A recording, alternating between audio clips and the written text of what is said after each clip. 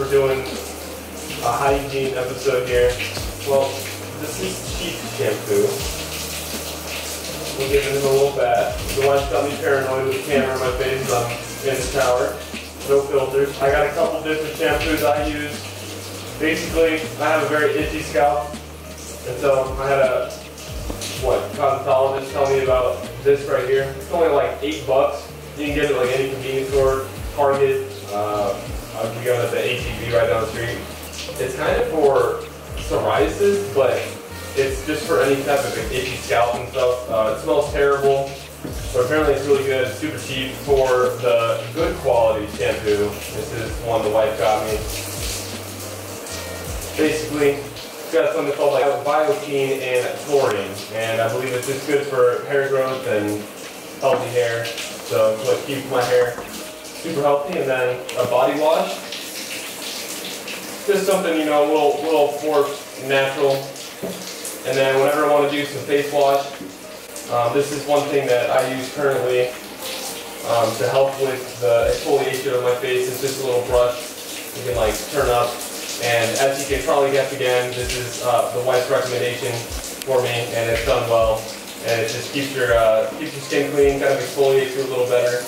And then we use something called Zoe Skin Health. And this is just my usual routine when I'm in the shower. You know, I don't really shampoo very often. Usually it's twice a week type of thing, maybe 3 times a week. But other than that, don't like to shampoo too much because you want to keep some natural oils in your hair. I've been told that by plenty of, you know, different hairdressers. So, but right now we're going to focus on this little guy, so we're going to get him bathed up and ready for the day.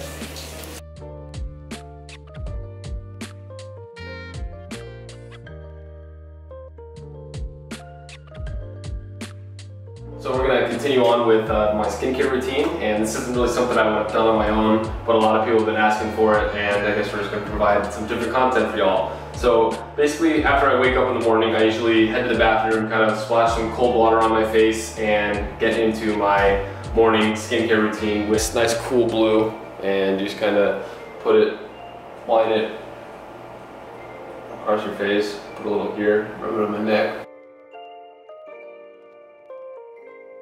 And this is always the first thing you do.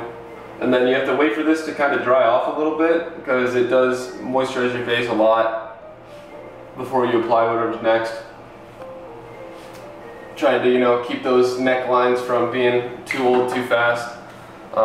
Basically what this is, well, this is just a serum. Basically it's, you know, different for everybody, but this is what Sephora recommended for me, and I've just been kind of using it since. It's been doing well, and everyone's skin type is different. There's actually different ways to test your skin type and see what's kind of best for you, but this is just what works for me. And it's what I apply first, like I said, and you kind of just like, you can like fan off your face, let it dry a little bit. It really doesn't take too long. It's already pretty dry for me. And then I just lead usually right into the next step, which is a firming collagen cream. So this is a firming collagen cream. It's a moisturizer, and it's a pretty thick moisturizer. Usually when I grab this, I really don't take too much, just kind of like one little fingerful. And then I just pull my hair back because I have extra hair, and I just kind of dab it around my face.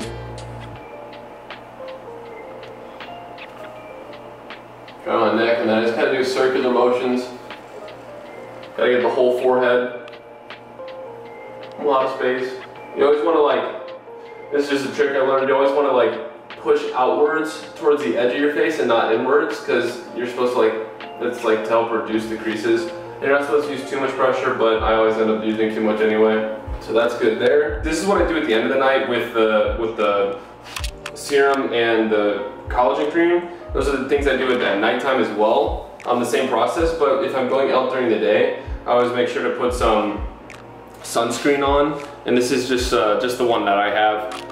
Any facial sunscreen will work, but I always put like an SPF 30 on. And this is just to protect yourself from the light, because sunlight, if you haven't noticed, like people who live in like Florida or Las Vegas or really, really warm, dry areas, it's a lot easier to crease up and age quicker. And the sunscreen is just the best way to help prevent that type of process. Even if it's not outrageously hot and sunny, it's just really important to do that. I've been told that by so many different professionals about how important sunscreen really is. And once again, I just kind of I just gotta dab around because this is extra thick, and I just mostly keep it on my face, back, neck.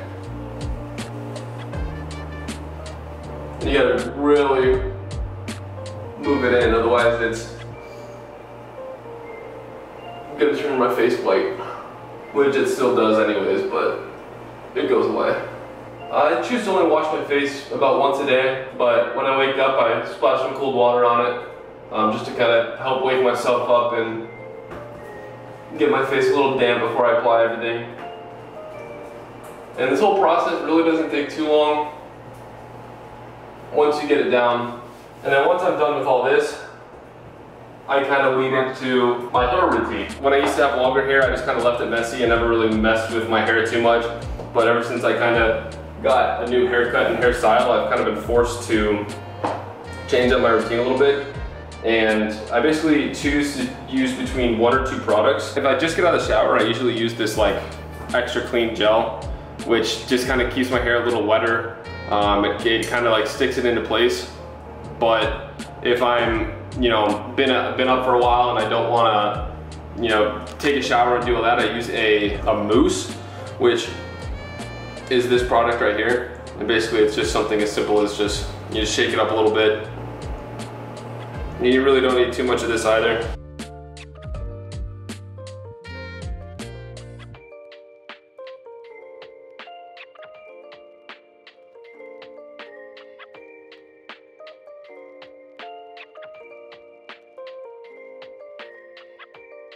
And then usually, before I go out, I like to choose between 2 different colognes that I use. They are both YSL actually. I've been actually really enjoying the YSL colognes. I got 2 different styles right here. Recently I've been going with this one. I like to switch it up day by day. I usually don't like to use the same one too many times, but usually just spray it on each wrist, rub them together, dab them here, and then just kind of dab them down my shirt a little bit. And then that's usually pretty solid on the cologne and the skincare routine. So overall, that's pretty much how I do with that. And then some other daily little things I use. Gamers specifically are very deficient on vitamin D, and I think it's honestly a deficiency that most people have, gamer or not. It's one of the most common deficiencies if you want to look into some of the things about that. I just take a natural 5,000 IU is what it is, and this is a daily vitamin D pill you can get recommended by a doctor or whoever it is, but this is just something I found online.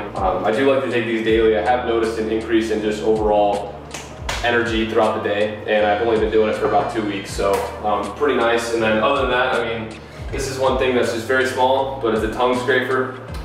Helps with bad breath. I think majority, I think it was like 90% of bad breath. Don't quote me on that, I could be completely wrong, but almost all the bad breath that you have relies on your tongue.